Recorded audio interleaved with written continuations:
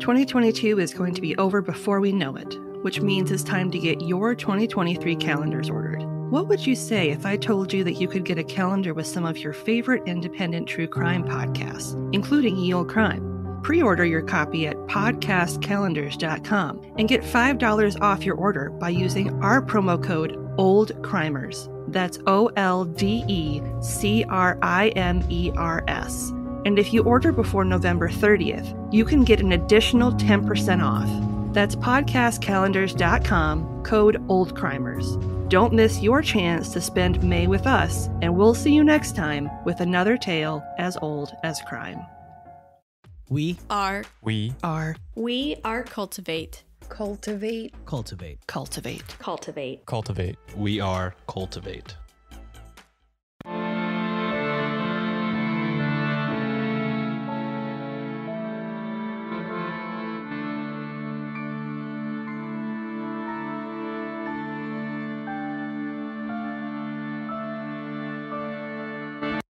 Hello and welcome to Ye Olde Crime, where we discuss the funny, strange, and obscure crimes of yesteryear.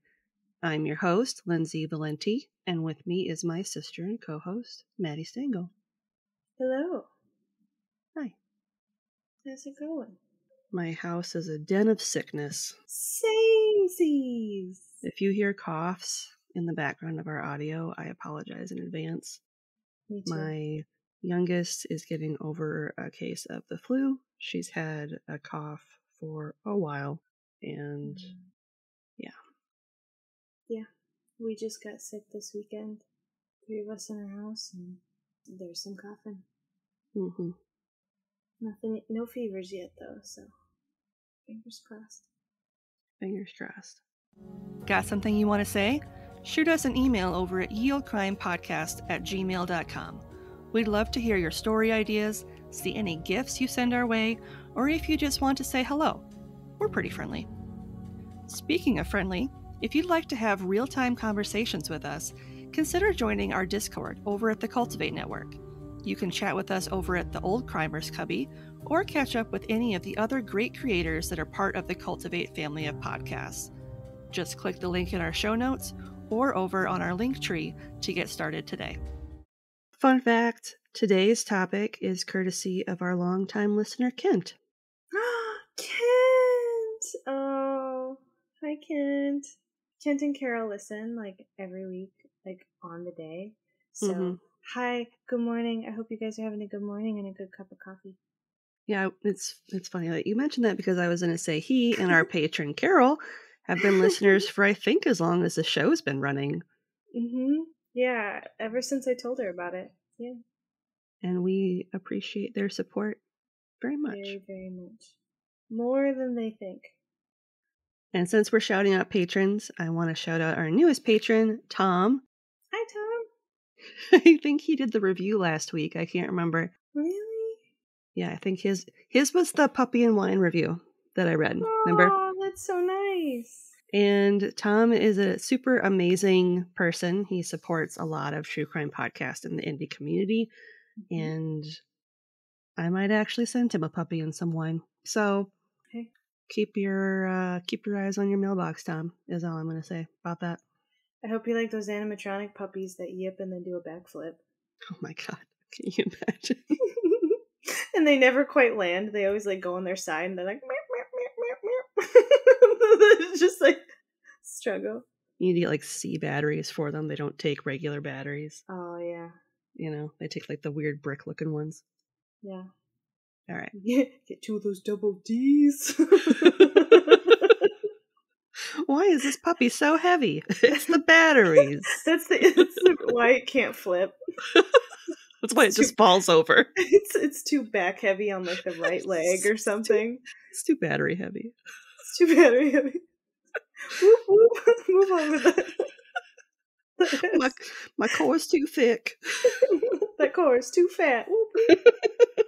Oh yeah. All right. Is that a double D battery, or are you just happy to see me? Yep, yep, yep, yep, yep. And she ooped. All right. Sorry for making it weird, Kent, but you knew going in. Yep. That this was going to happen. Maybe we'll send Kent and Carol a puppy. There you go. That's our new Patreon thing. You donate a certain amount of money and we'll give you a battery-operated dog with no batteries. Good luck finding them. Yep. It's just a corpse of an electronic dog. Today, we are going to be discussing Kaspar Hauser. Ooh, okay, Kent. We're going to Germany. Oh, yeah. All right. Try and get my German on. Your 8th grade, 9th grade German. Yep. Sorry, Frau Tonsfeld. Information was pulled from the following sources. A 2022 All That's Interesting article by Gina DeMuro. A 2021 Ancient Origins article by Natalia Klimczak. 2020 The Public Domain Review article.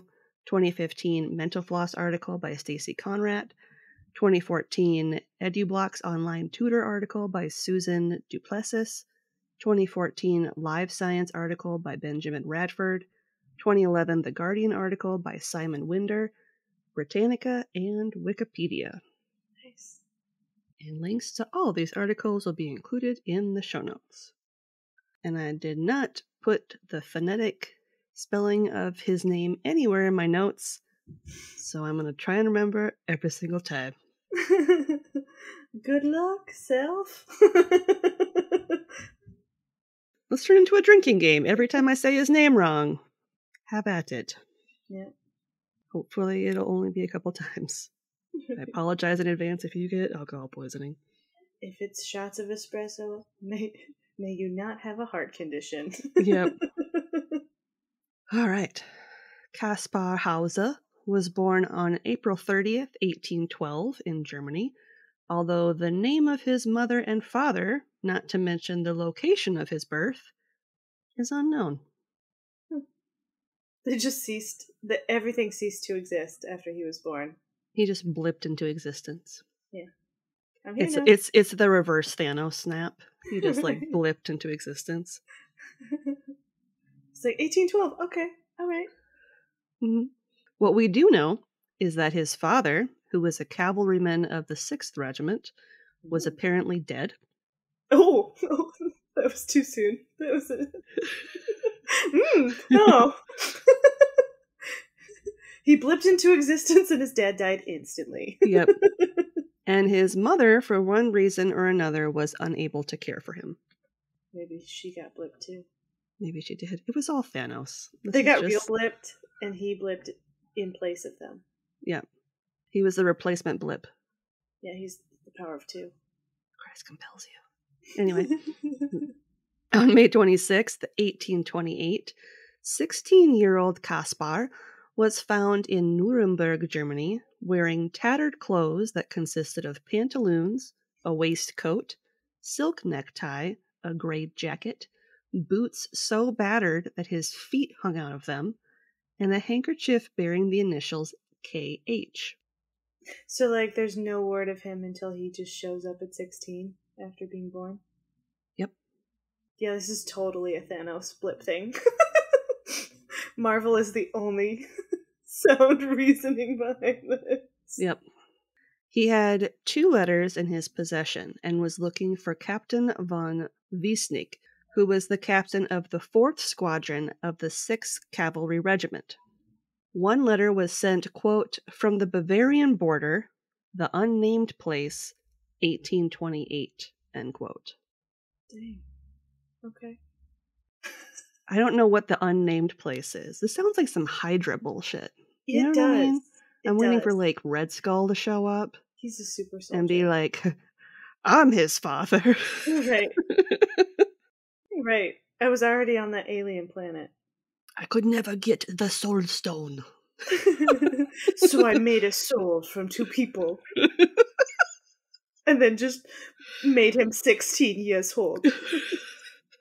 And I somehow blipped back with him. He went from baby to 16. Just blip it. That's what they say, as the kids say. The first of the letters was addressed to Captain von Wiesnig from an anonymous laborer who stated that he had raised Kaspar since he was around 4 months old, but he was no longer able to provide for him, and he hoped that the captain would provide for him instead. Okay. That's really strange. Like, I've heard of you. Will you take care of this child that I found on the street? Yeah. Yeah. By the way, you don't need to know me or anything about me. You don't need to know. No. The caretaker apparently took over Kaspar's care on October 7th, 1812. And although he wasn't related to Kaspar by blood, he raised him as his own son and a good Christian, as well as taught him how to read and write. But apparently not how to keep his clothes nice. Apparently not. How to wear shoes. Cut them open. Slide your foot in. Walk. The other letter, which appeared to have been written by the boy's mother and was dated back to 1812, noted that Kaspar's father was no longer living, that she was unable to provide for him, and that she was sending him in the hopes of joining the military. Okay, so she wanted his life to be just like his dad's?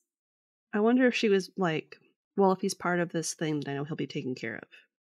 Right? I suppose. Yeah, I mean, one of the reasons of joining the military is knowing that you have a place to sleep, a meal to eat, consistency. I think that was part of it. It's a lot of security that people don't really think about until they think about it. The letters noted that his caretaker was unable to deliver him to Nuremberg himself, as it would, quote, cost me my neck, end quote. And so a shoemaker named Weichmann, who had discovered Kaspar wandering around the town square, escorted him to the home of the captain. Did he give him shoes? Did he see his shoes as a shoemaker and was like, listen. I hope he did. You need to come to my house. My God. Actually, the anonymous laborer was a bear who had mauled him before. It was just like a swarm of moths, just like eating at his clothes. He was just followed by moths. After Brother Bear told him to leave home. Yep. The whole time that he was there, he would repeatedly say, quote, I want to be a cavalryman as my father was, end quote, or horse, or don't know. He was definitely raised by a bear. That's why it was an anonymous laborer. The bear worked for a circus, and that's how they met. When questioned further, he noted that prior to appearing in Nuremberg, he hadn't, quote, gone a step from the house in order that nobody might know where he was brought up, end quote, as he was never allowed to go into his guardian's home. The captain took the boy to the police, as it stated in the letter that the captain could decide to welcome him to the cavalry or, quote, hang him in the chimney, end quote. Wow.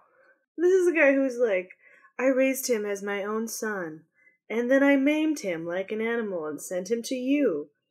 Take him or kill him. Yep. I don't care. Matters not to me. Not my problem. Here are moths. I sent along a swarm of moths to keep him safe on his journey. Hopefully the letters are intact. XOXO, Gossip Girl. While at the police station, it was observed that Kaspar behaved very much like a toddler learning to walk for the first time, almost as if like he had never worn shoes before. That would make sense as to why he didn't know how to take care of his shoes. Yeah. Does this shoe survive a knife? No, it does not. Can you fix it with the knife? No, you cannot. You cannot stab it back together again. That does not work that way. Regardless, all agreed that he was not an idiot or insane. So there's that. He's just a boy raised by a bear. You know, the old Nuremberg bear boy, as we like to say. There's just a cave. It says B&B, but that's not what they think it is. That's not a bed and breakfast. It's a bear and his boy. Kaspar spent the first 2 months that he was in Nuremberg in the town prison for vagrancy. Although late in his teens, the mayor observed that although the letters stated he could read and write, he appeared illiterate and can only write his name. When asked about his life prior to appearing in Nuremberg, Kaspar stated that he didn't know anything other than his name, and when he was provided with food, he preferred bread and water to more nutritional fare, like meat and vegetables, and he exhibited a severe lack of manners. So I read in multiple places that people would try to feed him like meat and potatoes, right? Yeah. And he would get sick. Like he would throw it up. So the only thing that he could eat was bread and water. Weird. Right? Additionally, he was fascinated by his reflection when he was provided with a mirror. And he kept like looking behind himself because he was trying to figure out where the person was. His own reflection? Yeah, he didn't know. Oh, he was a big boy. And when he was given a lit candle, he gazed upon it in sheer wonder, even going so far as to burn his hand when he attempted to grab the flame. Man. Many townspeople thought that perhaps he had been abandoned in the woods and raised himself as a feral child. But if that was the case, where did he get the clothes? From a circus bear? The bear ate someone and gave him the clothes, and that's why they're all tattered.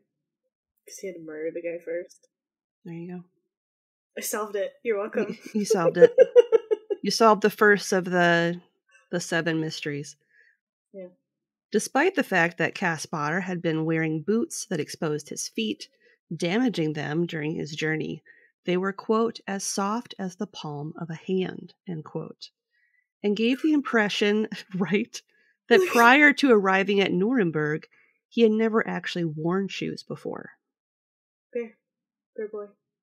He spent 2 months in Lugensland Tower in Nuremberg Castle with a jailer named Andreas Hiltel. While he was there, Andreas noted that Kaspar appeared to be in relatively good health, all things considered, and that he was able to pick things up very quickly. Andreas' son Julius played with Kaspar and was able to teach him to speak better during his stay with them.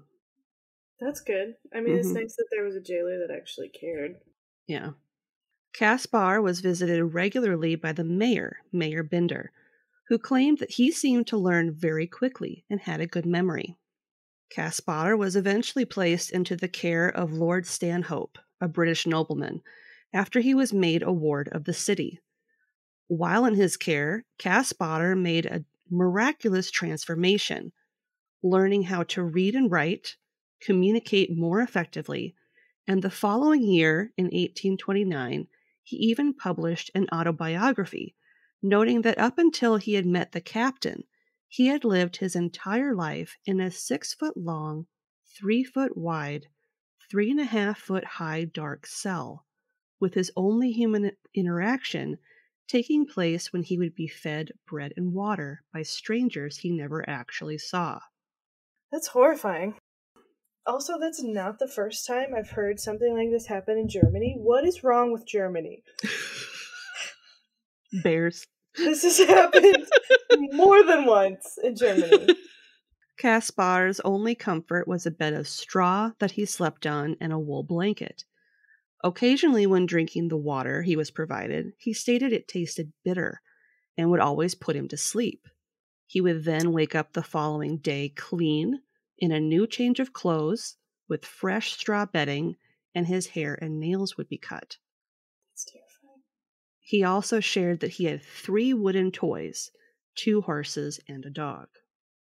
I'm kind of mad at his mom, because I feel like she would have done a much better job than this horror show, even in her worst case. Yeah, it's hard to know anything about her. Yeah, because, I mean, you never know. Yeah. People don't usually make those decisions lightly, but yeah. I wonder what she'd say if she knew that was the alternative. Yeah. Well, like, we have 0 idea who she could be, so there's any number of scenarios on what her circumstances were. Mm-hmm. Kaspar went on to describe in detail a dream he had, where he was in a large castle with a woman dressed very elegantly and a swordsman dressed all in black.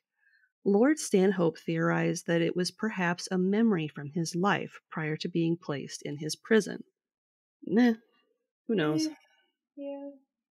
If they've had him for ever since he was 4 months old, I find that difficult to believe. Yeah. From Lord Stanhope, Kaspar was once again moved, this time to the care of a professor and schoolmaster named Friedrich Daumer. While there, the professor worked with him on a variety of subjects, including reading and writing, and learned that Kaspar had a knack for drawing. Before long, Kaspar became a bit of a celebrity. Hundreds of articles, plays, and eventually books and films were made about him over the years. For example, in an issue of Overland Monthly and Out West magazine from November 1874, it stated, quote, "One of the strangest stories of the century is that of Kaspar Hauser. For a quarter of a century, it is doubtful if any single individual in all Europe was so much discussed or awoke so great an interest and curiosity. The newspapers on both sides of the ocean were full of him. Pamphlets and books were printed to sustain this or that theory of his birth and belongings. Philanthropers, philosophers, and savants were aroused on his behalf." End quote.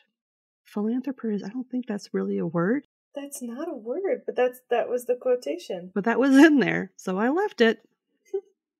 Philanthropers? Philanthropers? Yeah, people who are philanthropic in nature. Oh. Yeah. Just sounds too close to philanderers. It does. Philanderers were very interested in his case. Philanthropic philanderers. So nice, but so naughty. Too generous. In more ways than one. Wink. In a bit of a strange twist in this already bizarre tale, a number of assassination attempts were made against Kaspar, with the last one taking place 5 years after his fateful discovery in Nuremberg. Weird. In December 1831, Kaspar moved to Ansbach and was placed in the care of Johann Jörg Mayer. Johann was a strict schoolmaster and instantly disliked Kaspar, believing him to be a habitual liar. Awesome. What a great start to a relationship. Right? I hate you. Welcome to my home. I hate you because I'm pretty sure you lie all the time. Yep. During his time in Ansbach, Kaspar became a clerk in the office of the president of the Court of Appeal, Anselm Ritter von Feuerbach. Anselm went on to write a book about Kaspar Hauser, and here is an excerpt regarding Kaspar's love of art. This is kind of long. Quote, "One of his favorite pursuits next to writing was drawing, for which he shewed as much capacity as perseverance. During several days he had proposed to himself the task of copying a lithographic portrait of the Burgomaster Binder," which is the mayor. Okay. A large bundle of quarto sheets was entirely filled with these copies, which, in proportion as they were finished, were piled in long succession upon each other. I looked over them and found that the first attempts were exactly like those of little children who think that they have drawn a face, when they have scrawled on a paper a figure intended to represent an oval, and in it a pair of round holes, with a few perpendicular and cross scratches. But in almost every one of the following attempts some progress was visible, so that these strokes gradually became more similar to a human countenance, and at last represented the original imperfectly and coarsely, but still in such a manner that the resemblance could be recognized. I expressed to him my approbation of his last attempts, but he did not appear satisfied with them, and gave me to understand that he must still make many copies before one of them was quite like, and he would then give it to Burgomaster. Another quote, this one's kind of gross, is, "Kaspar's room was small, but clean and light, and from the window was seen an agreeable and extensive landscape. We found him barefooted, wearing only a shirt and a pair of old pantaloons. The sides of the room, as high as they could be reached, were adorned by him with colored prints, which he had received as presents from his numerous visitors. Every morning they were fixed by him anew on the walls with his saliva, which was then adhesive like glue. Because that's probably the only way he knew how to do it. Yep, and they were removed by him as soon as it was dusk and laid together near him. There's this parenthetical that says, this saliva was so much like glue that in removing the prints, pieces of them remained sticking to the walls or fragments of the plaster adhered to the prints. End quote. Really not drinking much of that water, huh? No. My God. I've never been told my saliva is like glue, so... I have not, so... Can't relate. I must be properly hydrated. Yeah. On December 14th, 1833, Kaspar was stabbed in the chest on his left breast at the Ansbach Court Garden while visiting Lord Stanhope. He passed away at the age of 21 3 days later on December 17th. He was buried in Ansbach in the Stadtfriedhof, or city cemetery, and his grave is marked by a headstone written in Latin.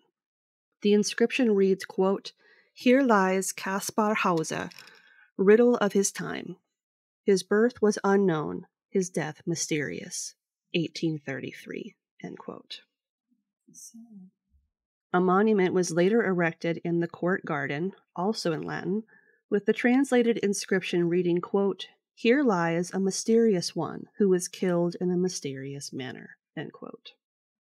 Following his untimely death, and even during his admittedly short life, there were a number of theories on who he actually was and who his parents were. One theory states that he was in fact the son of Grand Duke Charles von Baden and Stephanie de Beauharnais, who was the adopted daughter of Napoleon Bonaparte. That's wild. Was this adopted daughter also a part of a cult that made kids grow in boxes in the woods? This theory started in 1829. According to history, the Prince of Baden was born on September 29, 1812, and officially died on October 16, 1812. However, there are some that believe he had been kidnapped as an infant in order to keep the junior branch of the Baden house alive. This is important because Charles didn't have any surviving male heirs, so his successor became his uncle Louis, who was later succeeded by Leopold, his half-brother. Mm-hmm. The reason this theory was so popular was because it would explain why he had been so mistreated during his childhood, and makes sense as to why he had so many attempts made on his life prior to the final one that successfully ended it. In 1876, a man named Otto Mittelstadt was able to provide evidence that disproved this theory. He found official documents that noted the details of the infant prince's emergency baptism, his autopsy, and subsequent burial. He also noted that the Grand Duchess was very ill at the time of his birth and wasn't even able to see her dead son in 1812. Aww, that's devastating. The only people who were allowed to see the dead prince were his father, the Grand Duke, his grandmother, aunt, and 10 court physicians and nurses. Official letters belonging to the Grand Duke's mother were published in 1951 that provided further details regarding the birth, illness, and death of the Prince of Baden, which put an end to the rumors that Kaspar was, in fact, royalty. Some believe that Kaspar suffered from an undiagnosed case of epilepsy, and that a number of his visions and claims were as a result of this condition. Still others believe that as a result of the neglect and abuse he purportedly suffered from, that he had simply become delusional and a bit mad. There are more theories around his true origins, but one thing was very clear about him. He was a habitual liar.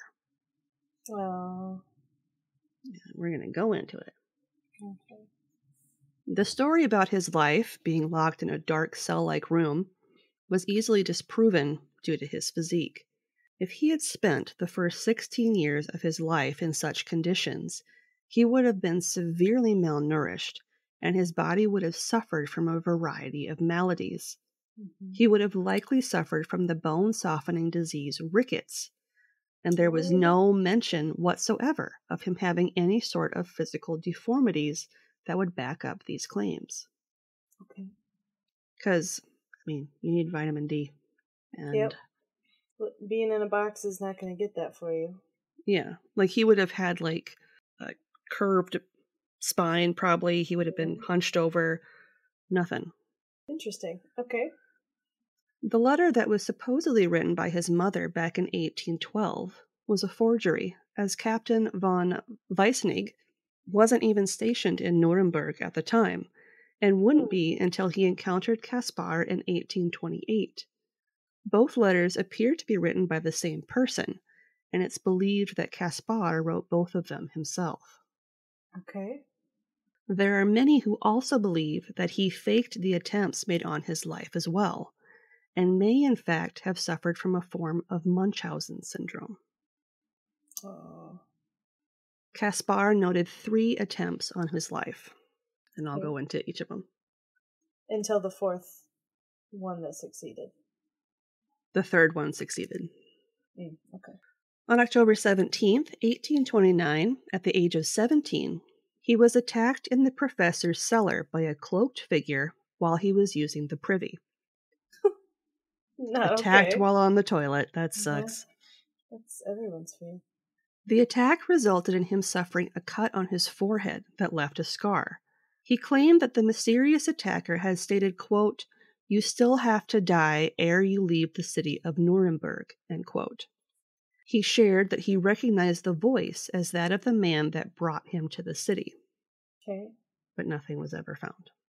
The second attempt was made again when he was alone in his room while he was staying with the Biberbach family on April 3rd, 1830, where he was shot on the right side of his head. Oh. He would later go on to admit that he had, in fact, shot himself in this instance. Was it his first time using a gun, or did he try to complete? I don't know. I don't know if it was like an accidental shot, and then he was embarrassed and was like, "Oh, I was attacked."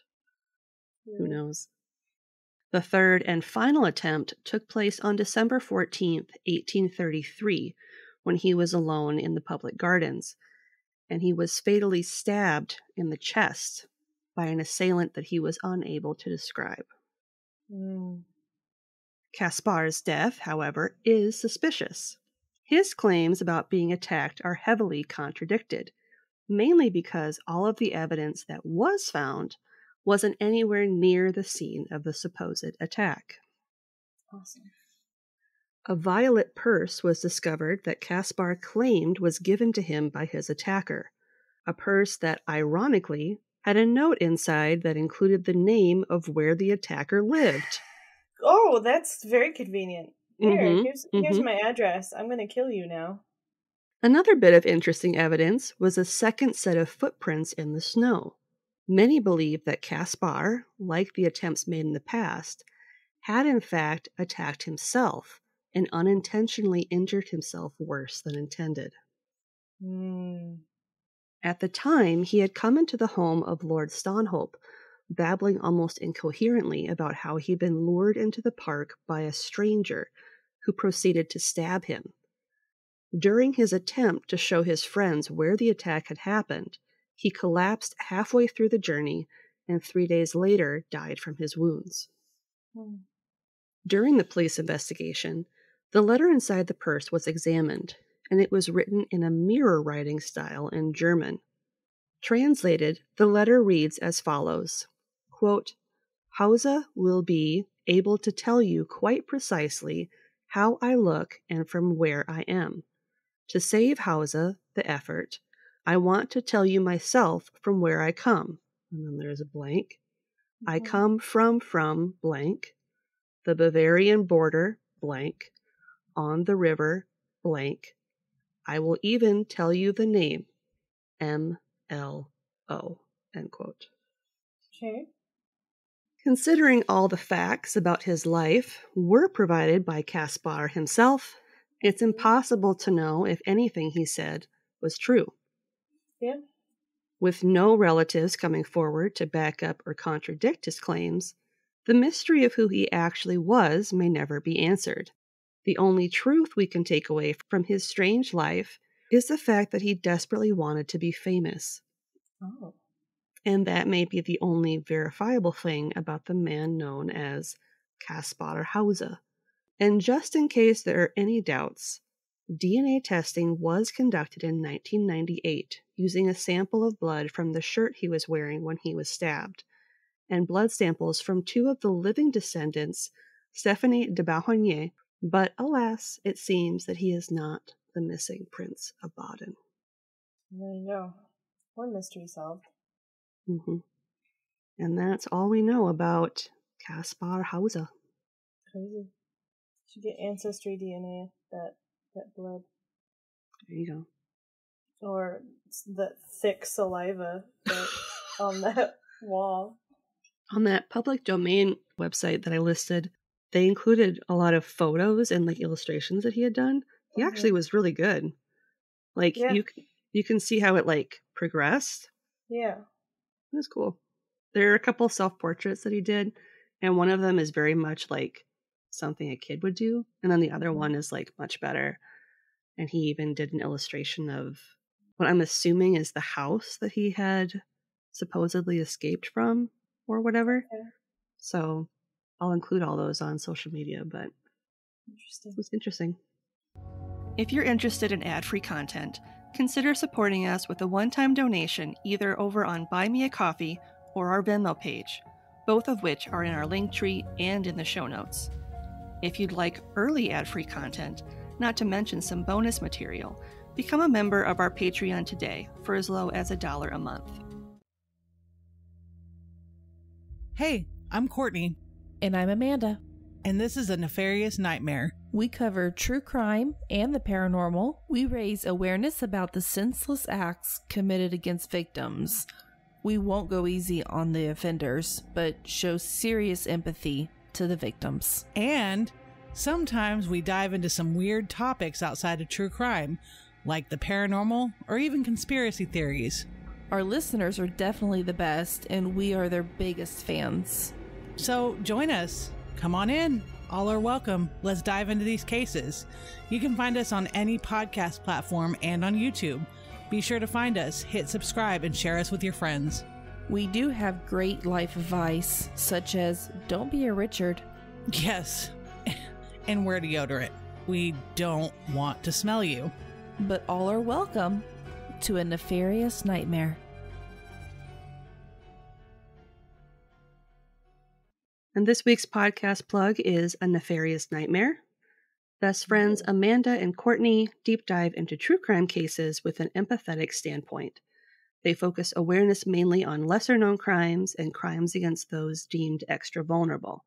Occasionally, the hosts will cover more well-known cases due to relevance or a particularly fascinating element, and we will have a link to their show in the show notes. Thanks. So what is something good you'd like to share? Aside from being sick, we started out having a very nice weekend. My fiance's grandfather got married after 37 years of being together. And so we got to experience that wedding, and it was a privilege to go see, and it was nice to see everybody, and his daughter gets on really well with her cousins, and so it was really fun to kind of see her hang out with cousins, and it was very normal feeling and strange, you know? Mm-hmm. It's 2 years of not really doing much of that to like getting exposed to it. It's pretty crazy, but it was nice. Nice. It snowed, so Willie, my service dog, loves snow. Snow is probably, aside from like spiky, squeaky balls, snow is probably like his one of the top 5 favorite things of all time for him. Mm-hmm. So it snowed before I had to give him a bath, so I let him like bathe in it and like slide down the hill and do everything he wanted in the snow, and then I gave him a bath. He thoroughly enjoyed himself with the very little bit of snow that stuck to the ground, and that's always one of my favorite things because he's just so cute. He's just like puppy again every time he interacts with the snow. Nice. What about you? What's one good thing? I had a busy week this week. I did a lot of stuff. Mm-hmm. Met up with my book club ladies, and we picked out a new book. Nice. We're reading Alias Grace by Margaret Atwood. Okay. Which I have not read before, but I'm like drawn in. Nice. Because it's like historical stuff, so I'm like, I am there. And watched the second Enola Holmes movie. Awesome. Which I thought was cool that they covered a real thing that I will later cover on the show about the Matchstick Girls. Awesome. So stay tuned for that. Right. Shall we? Sure. Looking for more content? You can find us online at yieldcrimepodcast.com. If you'd like to see pictures from this week's episode, not to mention bonus content and funny memes, make sure to follow us on Twitter at YieldCrimePod and on Facebook and Instagram at YieldCrimePodcast. On TikTok? Of course you are. Follow us at YieldCrimePodcast. A great way to support the show if you want to help us out but can't do so financially is to leave us a 5-star rating and review on Apple Podcasts, Podchaser, Good Pods, and anywhere you listen to podcasts and can leave ratings. Mm-hmm. This week's comes from Podchaser, from our amazing friend John from Reddit on Wiki. Nice. And he says, Yield Crime is just one of those shows that the moment you hit the play button, you get sucked in this time vortex of awesomeness. The hosts are funny and witty and truly paints a picture to some crimes from yesteryear. P.S. The Cramp episodes are to die for, and it's an absolute blast. Check them out. Oh, thank you. That's so nice. I love you, John. You're one of my favorite people. He and his wife recently adopted a new corgi named Kevin. Yes. Kevin's a good name for a dog. He's adorable. He's a little puppy. Kevin! I keep wanting to tease him and say, like, just don't let him bring any chili into the office. Yeah. But I haven't made that joke. But now I did here, so maybe he'll listen to it and hear it. Laugh, John, laugh. Laugh at my joke. If you want a playlist of all our episodes on YouTube, click the link in our show notes or in our link tree and subscribe today for not only a list of our full catalog, but a separate list as well, just of our Can You Crack the Cramp Word segments. And in sticking with the theme of November, there's going to be another sale at our TeePublic shop, November 15th through the 20th. Get 35% off. And stay tuned, because later this month, there's going to be up to 40% off on some days, and maybe even more than that. Exciting. Keep your eyes peeled for that. And on that note, as always, I'm Lindsay. And I'm Madison. And we'll see you next time with another tale as old as crime.